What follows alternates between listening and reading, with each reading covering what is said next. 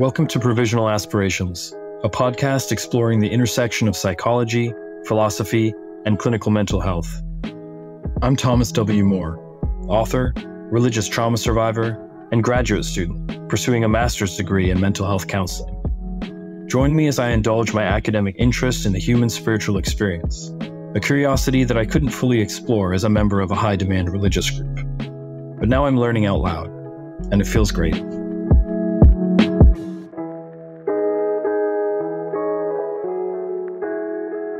Last spring, I went to Rishikesh. I went because the city, about 5 hours' drive north of New Delhi, India, is famous as the place where the Beatles learned to meditate, because I like to meditate, and because a random girl on Bumble with whom I was late-night hammer texting and who ghosted me the next morning challenged me to travel solo. What I was hoping would be a deeper exploration of pre-Hindu meditation practices ended up being daily solo sessions on the philosophy of Bhaktivedanta Swami Prabhupada, founder of the Hare Krishna movement, taught by a well-intentioned couple in their early 30s who had left their tech jobs in New Delhi and come to Rishikesh to pursue a life of spiritual asceticism. My daily philosophy sessions shared eerie similarities with the one-on-one Bible studies I used to conduct as a Jehovah's Witness: cyclical logic, persuasive rhetorical devices, and warmth. The moment that this honest but enraptured couple lost me was when, while driving back to the resort after a day of shopping and sweet eating in the world's yoga epicenter, my instructor turned to me and said, "Tom, it seems that you are searching for something." It took everything I had to resist the urge to jump out of the car and down the mountain. I was triggered. When we finally reached the resort, I canceled the rest of my yoga sessions and spent the remainder of the trip locked up in my hill station bungalow watching Gangs of London. I came home, got a second job, and bought a motorcycle. You are searching for something. When cultists say the above, they're more than eager to provide you with that very something. Usually, a trite philosophy explaining the great mysteries of life, an easily digestible ethical code, and an embracive community that enables your predisposition to codependency, all in exchange for a small slice of your psychic liberty. Alternatively, when the secular or post-religious thinker makes the same comment, they may add a dash of condescension, as if your existential quest indicates naivete, as if it were a symptom of an immature developmental phase. How is it that some can give up their quest for answers to universal questions, or be so completely unconcerned? Is the spiritual seeker cursed with some sort of neuroticism that manifests in an obsession with unanswerable questions? The short answer is yes. It's probably genetic, and almost certainly rooted in the type of longing that results in the unpredictability or absence of an attachment figure in childhood, a yearning imprinted in the limbic areas of our brain that only intense intellectualization by the left prefrontal can quell, or else a string of toxic relationships and religio-spiritual obsessions and disillusionments that result at last in a battle-worn submission, not to any deity, but to the banality of life.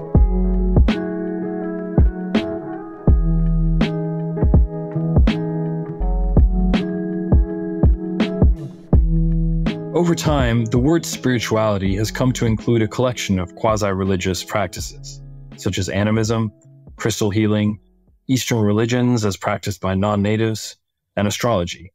But it points to a deeper social psychology. As the Western world secularized, many who left traditional religious structures used spirituality as a catch-all term to include an underlying respect for morality in general, a quest for a deeper purpose and understanding of the mysteries of life, or surrender to an anthropomorphized chaos. Spirituality is one of those words that you're sure that you understand, but struggle to define. The term has even entered the scientific domain by way of formalized research into its usefulness in clinical mental health treatment, and ongoing research into its neuroscientific roots. See my article on Andrew Newberg's neurotheology. We could define the word spirituality anthropologically. For an up-to-date understanding, we'd need to analyze its use in general conversation. Perhaps a look at its use in the social media realm and its appearance in profile drop-down menus under religion. Or we could define it from a psychological perspective. James Fowler, for example, frames faith as a lifespan development arc that, in its most mature state, culminates in a framework of transcendent values that extend beyond belief-bound religion. I have settled on the following. When humans reach the limit of their intellect to bring order to an entropic universe and cannot adequately categorize or explain certain phenomena, material or psychological, they lean upon mysteries, absences, voids, and absurdities of such variance that one can only group them under the umbrella of spiritual, the ineffable. Ineffability refers to the inability of language to adequately represent an experience. Neuroscience brings some legitimacy to this felt experience of awe at that which cannot be put into words. Linguistic cognition is a function of the left prefrontal regions of the brain, but a lot is going on in the brain beyond the linguistic areas.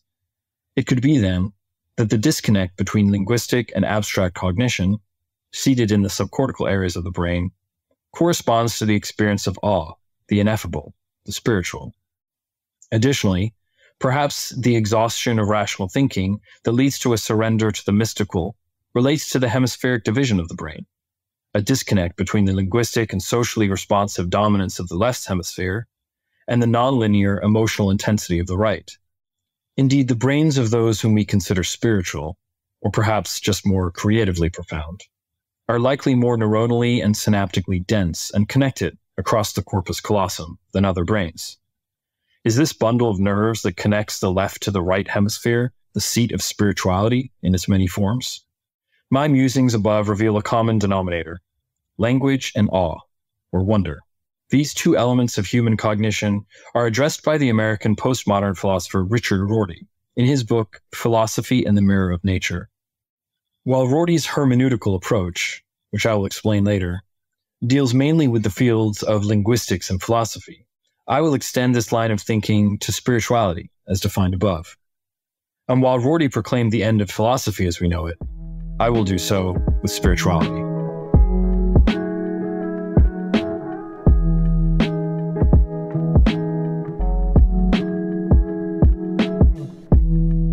With the rebellious badassery of anyone who brings change to an infrastructural or cultural edifice, Rorty went so far as to deconstruct his own discipline, stripping philosophy of its whigishness and releasing it from the burden of determining morality, truth, or knowledge, and reducing it to merely one of many ways of having a conversation. One of Rorty's main themes in his 1979 Philosophy and the Mirror of Nature is that epistemology, that is, philosophy's preoccupation with checking religion, politics, and science on their claims to truth or knowledge, has become passé. According to Rorty, the mind cannot be considered an accurate mirror of nature, as was adequately argued by Descartes and others, who emphasized the epistemological gap between what's going on outside of our minds and what's going on within them. Rorty even takes materialism to task, my beloved neurophilosophy, saying that neuroscientific talk is just a different way of talking about the same stuff, and therefore of no more use in bridging this gap than traditional philosophical systems. It's as if the reality of something is divorced from any discussion of it. We can speak of gravity, for example, in Newtonian terms, poetic terms, or otherwise. We could even go so far as to deny its existence. Interlocutors from various disciplines could speak about gravity and end up in a fight about words. But if we throw an apple off a building and watch it plummet to the ground and explode, all sides of the argument would see that what happened to the apple happened to the apple, regardless of what language or lexicon they choose to discuss it. Reality is again divorced from language. Reducing discussions of reality, knowledge, and truth to interpretations of language and text is referred to as hermeneutics. Rorty turns the thinker's attention to how commensurate language creates contextualized epistemology and situation-based shared systems of truth. By reducing philosophy to just one form of commensurate language, Rorty is said to have brought the end of philosophy, a concept sometimes called post-philosophy. Commensurate language is simply language that makes sense to two or more parties in a discussion.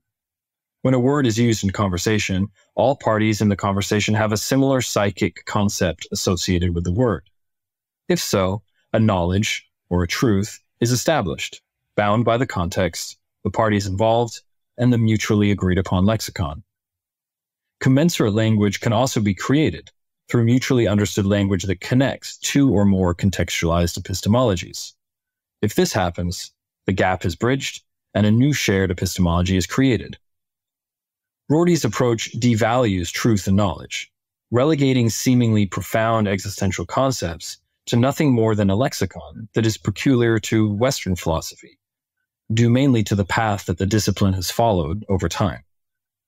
By taking this hermeneutic turn, directing philosophy's attention to the meaning of language rather than meaning at large, Rorty pokes at philosophy's ego. Although, says Rorty, philosophy ought to continue its epistemological work, it can no longer be viewed as the almighty arbitrator of claims made by religion, politics, and science, as it once was.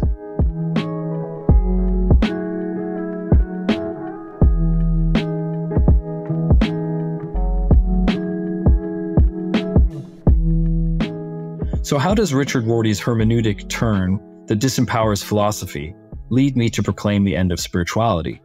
Spirituality, as reverence for chaos of the universe or an experience of awe at the ineffable, is a reaction to the systems of truth and non-truth, knowledge and non-knowledge of a contextualized epistemology. The spiritual seeker, for whatever psychological and neurobiological reasons, is drawn to explore the gaps in the contextualized epistemology of their own social ecology. What cannot be easily expressed linguistically, the ineffable, what exists in the epistemological gap, is experienced at the organismic level as mystical, spiritual, and profound. Rorty puts it this way when discussing the human spirit. The temptation is to anthropomorphize the non-human world, or some part of it, just as soon as it becomes clear that, as with the native of an exotic culture or the genius whose talk is over our heads, we do not speak the same language. Spirit is whatever is so unfamiliar and unmanageable that we begin to wonder whether our language is adequate to it. Our wonder is simply about whether somebody or something may be dealing with the world in terms for which our language contains no ready equivalence. From the standpoint of Rorty's hermeneutics, psychic material, or even perhaps realities, that exist in the epistemological gap of any discourse are not of a different sort than those that do not. It is quite possible that an exotic epistemology held in either another domain or another culture has a lexicon to fill these epistemological gaps, and likely spiritual practices to explore the gaps in their own. In short, the gaps in linguistic commensurability and the contextualized epistemology of a domain or social ecology are home to experiences of spirituality and the birthplace of the practices a person uses to either explore, surrender to, or revere said gaps. As in the apple analogy above, reality exists unaffected by any linguistic or epistemological gap. The sense of awe and wonder that the spiritual seeker experiences has nothing to do with discovering realities of another kind than those already mutually agreed upon in a shared system of knowledge. When the spiritual seeker alights upon the commensurate language necessary to bridge the epistemological gap in their social ecology, the sense of awe and wonder vanishes. This realization marks the end of spirituality. According to Rorty, to look for a universal commensurate language for truth is not only unnecessary to the human condition, it could also be considered unnatural. Rorty concludes that, and I quote, "To look for commensuration rather than simply continued conversation, to look for a way of making further redescription unnecessary by finding a way of reducing all possible descriptions to one, is to attempt escape from humanity. The search for commensuration is the spiritualist quest. From the perspective of Rorty's hermeneutics, the spiritual seeker's fixation on closing epistemological and linguistic gaps is an attempt to escape their very humanness. Postmodern perspectives, no doubt Rorty's included, led to the reaction from American philosopher Robert Caine, upon which I based the title of this podcast. Caine, in an attempt to give philosophy back its raison d'etre, introduced the quest in the realm of aspiration as a response to the endless, incommensurate conversation of postmodernism. You may be right, says Caine, but don't we all have our version of a quest for ultimate truth? Should not this be held as an aspirational value to frame our lives? Should not philosophy's end be suspended in indefinite abeyance? Or did the human spirit just take its last breath Is it time to let the magic go?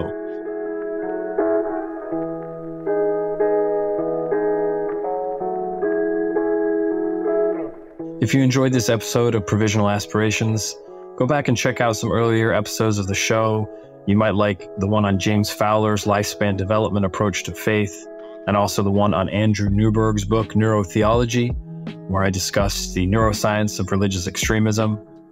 Please leave a comment, hit that share button, and I'll catch you next time on Provisional Aspirations.